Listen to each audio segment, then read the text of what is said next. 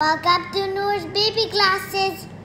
Today we're going to talk about means of transport. Car.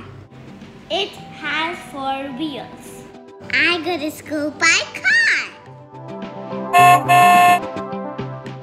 Motorbike. It has 2 wheels. Riding a motorbike can be dangerous, so be careful. Bicycle. Riding a bike is a good exercise. It keeps you healthy and fit. I have a pink bicycle and it's not dangerous. Ship.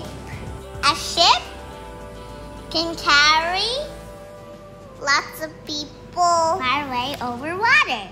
Have you ever tried ship for traveling? Airplane. Airplane flies in the air. It carries people far away.